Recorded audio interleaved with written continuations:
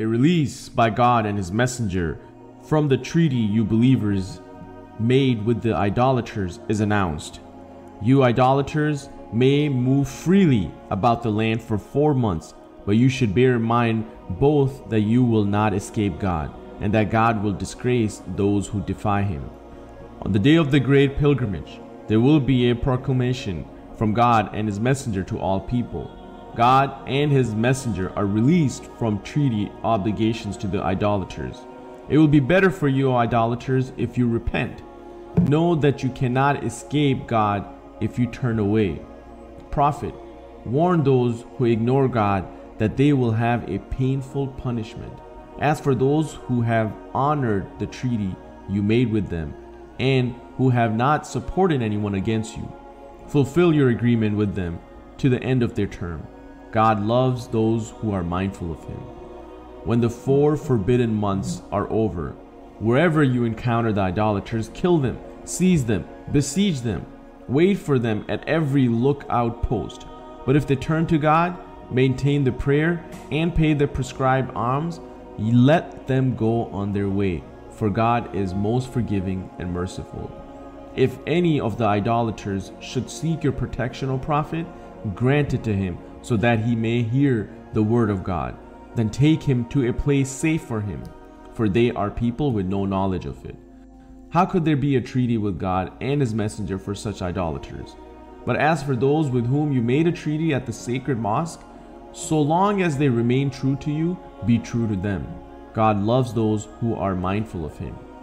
How, when if they were to get the upper hand over you, they would not respect any tie with you, of kinship or of treaty. They please you with their tongues, but their hearts are against you, and most of them are lawbreakers. They have sold God's message for a trifling gain, and bared others from His path.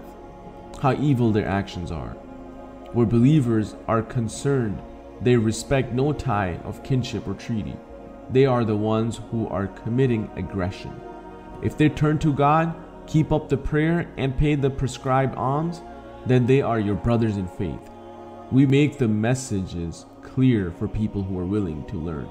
But if they break their oath after having made an agreement with you, if they revile your religion, then fight the leaders of disbelief. Oaths mean nothing to them, so that they may stop. How could you not fight a people who have broken their oaths, who tried to drive the messenger out, who attacked you first? Do you fear them? It is God you should fear if you are true believers. Fight them. God will punish them at your hands. He will disgrace them. He will help you to conquer them. He will heal the believers' feelings and remove the rage from their hearts. God turns to whoever He wills in His mercy. God is all-knowing and wise. Do you think that you will be left untested without God identifying which of you will strive for His cause and take no supporters apart from God, His messenger, and other believers? God is fully aware of all your actions. It is not right for the idolaters to tend God's places of worship while testifying to their own disbelief. The deeds of such people will come to nothing, and they will abide in hell. The only ones who should tend God's places of worship are those who believe in God in the last day, who keep up the prayer, who pay the prescribed alms, and who fear no one but God. Such people may hope to be amongst the rightly guided. Do you consider giving water to pilgrims and tending the sacred mosque to be equal to the deeds of those who believe in God in the last day and who strive in God's path? They are not equal in God's eyes. God does not guide such benighted people. Those who believe, who migrated and strove hard in God's way with their possessions and their persons, are in God's eyes much higher in rank. It is they who will triumph, and their Lord gives them the good news of His mercy and pleasure, gardens where they will have lasting bliss and where they will remain forever. Truly, there is a tremendous reward with God. Believers, do not take your fathers and brothers as allies if they prefer disbelief to faith. Those of you who do so are doing wrong. Say, O Prophet, if your fathers, sons, brothers, wives, tribes, the wealth you have acquired, the trade which you fear will decline, and the dwellings you love are dearer to you than God and His messenger and the struggle in His cause, then wait until God brings about His punishment. God does not guide those who break away. God has helped you, O believers, on many battlefields, even on the day of the battle of Hunain. You were well pleased with your large numbers, but they were of no use to you. The earth seemed to close in on you despite its spaciousness, and you turned tail and fled. Then God sent His calm down to His messenger and the believers, and He sent down invisible forces. He punished the disbelievers. This is what the disbelievers deserved. But God turns in His mercy to whoever He wills. God is most forgiving and merciful. Believers, those who ascribe partners to God are truly unclean.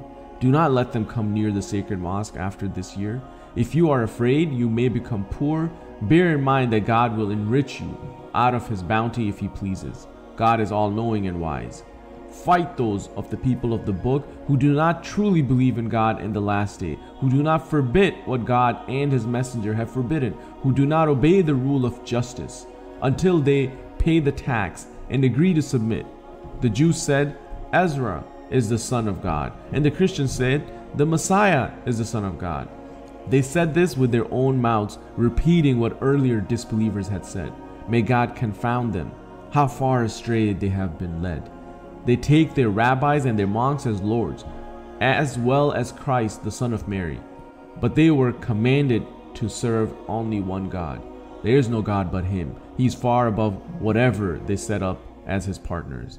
They try to extinguish God's light with their mouths, but God insists on bringing His light to its fullness, even if the disbelievers hate it.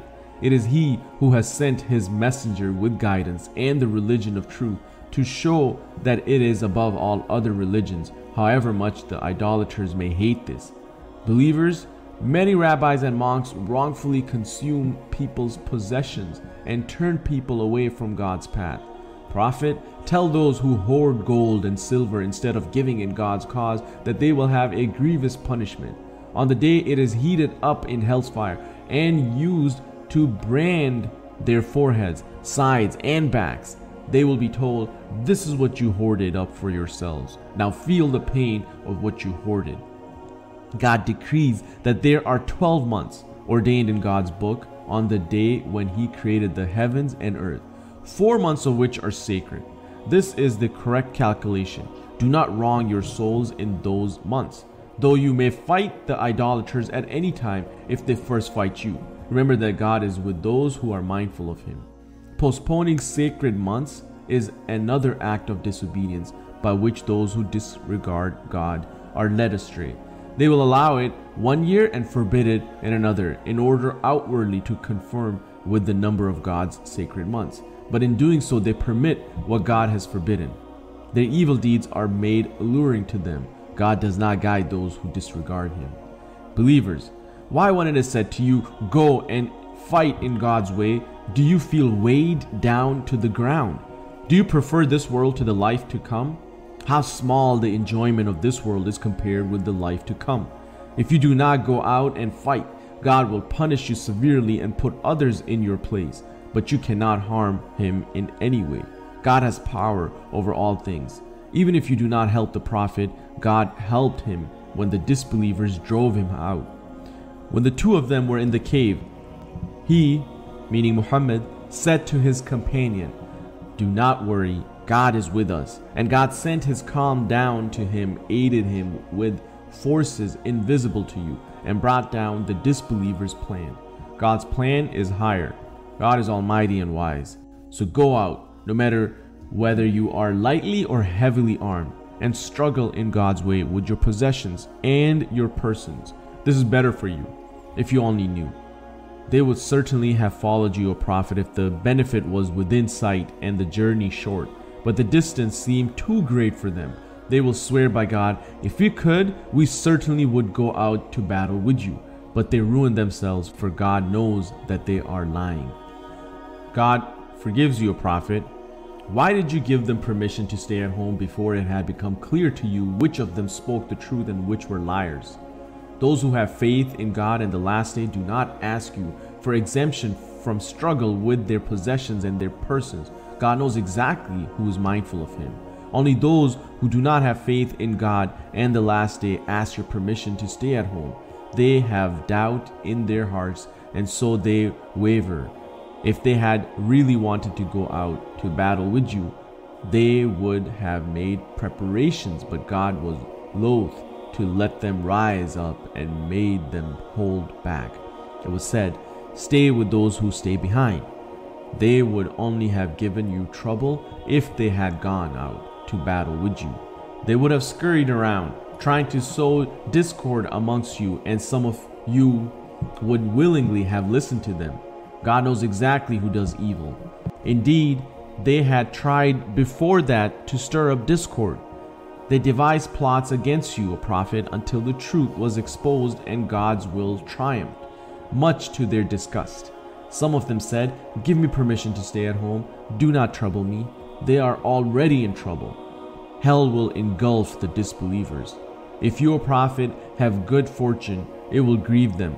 But if misfortune comes your way, they will say to themselves, "We took precautions for this," and go away rejoicing. Say, "Only what God has decreed will happen to us. He is our master." Let the believers put their trust in God. Say, "Do you expect something other than one of the two best things to happen to us?" Well, we expect God to inflict punishment on you, either from himself or at our hands. So wait, we too are waiting. Say, whether you give willingly or unwillingly, what you give will not be accepted, for you are disobedient people. The only thing that prevents what they give from being accepted is the fact that they defy God and his messenger, perform the prayer only lazily, and give only grudgingly. So, prophet, do not let their possessions or their children impress you. Through these, God intends to punish them in this world and for their souls to depart while they disbelieve. They swear by God that they belong with you, O believers, but they do not. They are cowardly. If they could find a place of refuge or a cave or somewhere to crawl into, they would run there with great haste. Some of them find fault with you, O prophet, regarding the distribution of alms. They are content if they are given a share, but angry if not. If only they would be content with what God and his messenger have given them and say, "God is enough for us. He will give us some of his bounty, and so will his messenger. To God alone we turn in hope." Alms are meant only for the poor, the needy, those who administer them, those whose hearts need winning over, to free slaves, and to help those in debt, for God's cause, and for travelers in need. This is ordained by God. God is all-knowing and wise. There are others who insult the prophet by saying he will listen to anything. Say, he listens for your own good. He believes in God, trusts the believers, and is a mercy for those of you who believe. An agonizing torment awaits those who insult God's messenger. They swear by God in order to please you, believers. If they were true believers, it would be more fitting for them to please God and his messenger. Do they not know that whoever opposes God and his messenger will go to the fire of hell and stay there? That is the supreme disgrace. The hypocrites fear that a surah will be revealed exposing what is in their hearts. Say, "Carry on with your jokes. God will bring about what you fear." Yet if you were to question them, they would be sure to say, "We were just chatting, just amusing ourselves." Say, "Were you making jokes about God, his revelations, and his messenger?" Do not try to justify yourselves. You have gone from belief to disbelief. We may forgive some of you, but we will punish others. They are evildoers. The hypocrites, both men and women, are all the same. They order what is wrong and forbid what is right. They are tight-fisted. They have ignored God, so he has ignored them. The hypocrites are the disobedient ones. God promises the fire of hell as a permanent home for the hypocrites, both men and women, and the disbelievers. This is enough for them. God rejects them, and a lasting punishment awaits them. You are like those who lived before you. They were even stronger than you, with more wealth and children. They enjoyed their share in this life as you have enjoyed yours like them. You are indulged in idle talk. Their deeds go to waste in this world and the next. It is they who will lose all in the life to come. Have they never heard the stories about their predecessors, the people of Noah, Ad, Thamud, Abraham, Median, and their ruined cities? Their messengers came to them with clear evidence of the truth. God would not deceive them, they deceived themselves. The believers, both men and women, support each other. They order what is right and forbid what is wrong. They keep up the prayer and pay the prescribed alms. They obey God and His messenger. God will give His mercy to such people. God is almighty and wise. God has promised the believers, both men and women, gardens graced with flowing streams where they will remain. Good, peaceful homes in gardens of lasting bliss. And greatest of all, God's good pleasure. That is the supreme triumph. Prophet, strive against the believers and the hypocrites and be tough with them. Hell is their final home, an evil destination. They swear by God that they did not, but they certainly did speak words of defiance and became defiant after having submitted.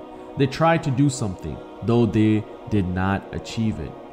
Being spiteful was their only response to God and His messenger, enriching them out of His bounty. They would be better off turning back to God. If they turn away, God will punish them in this world and the hereafter, and there will be no one on earth to protect or help them. There are some amongst them who pledged themselves to God, saying, "If God gives us some of His bounty, we shall certainly give alms and be righteous." Yet, when He did give them some of His bounty, they became mean and turned obstinately away. Because they broke their promise to God, because of all the lies they told, He made hypocrisy settle in their hearts until the day they meet Him. Do they not realize that God knows their secrets and their private discussions? That God knows all that is hidden? It is they who criticize the believers, who give freely, and those who can only give a little with great effort. They scoff at such people. But it is God who scoffs at them. A painful punishment awaits them. It makes no difference, O Prophet, whether you ask forgiveness for them or not. God will not forgive them, even if you ask 70 times, because they reject God and His messenger. God does not guide those who rebel against Him. Those who were left behind were happy to stay behind when God's messenger set out. They hated the thought of striving in God's way with their possessions and their persons. They said to one another, "Do not give to war in this heat. Say hellfire is hotter," if only they understood. Let them laugh a little. They will weep a lot in return for what they have done. So, Prophet, if God brings you back to a group of them who ask you for permission to go out to battle, say, "You will never go out and fight an enemy with me. You chose to sit at home the first time, so remain with those who stay behind now. Do not hold prayers for any of them if they die, and do not stand by their graves. They disbelieved in God and His messenger and died rebellious. Do not let their possessions and their children impress you.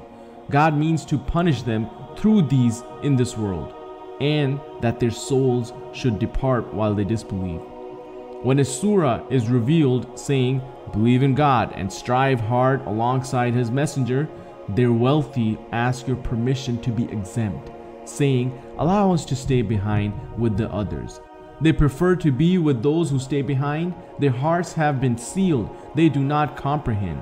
But the messenger and those who believe with him strive hard with their possessions and their persons. The best things belong to them. It is they who will prosper. God has prepared gardens graced with flowing streams for them, and there they will stay. That is the supreme triumph. Some of the desert Arabs too came to make excuses, asking to be granted exemption. Those who lied to God and His messenger stayed behind at home. A painful punishment will afflict those of them who disbelieved. But there is no blame attached to the weak, the sick, and those who have no means to spend, provided they are true to God and His messenger. There is no reason to reproach those who do good. God is most forgiving and merciful. And there is no blame attached to those who came to you, O Prophet, for riding animals, and to whom you said, "I cannot find a mount for you." They turned away with their eyes overflowing with tears of grief that they had nothing they could contribute. The ones open to blame are those who asked you for exemption despite their wealth and who prefer to be with those who stay behind. God has sealed their hearts, they do not understand. When you return from the expedition, they will carry on coming to you believers with excuses. Say, do not make excuses. We do not believe you. God has told us about you. God and his messenger will watch your actions now, and in the end, you will be returned to the one who knows the seen and the unseen. He will confront you with what you have done. When you return to them, they will swear to you by God in order to make you leave them alone. So leave them alone. They are loathsome, and hell will be their home as a reward for their actions.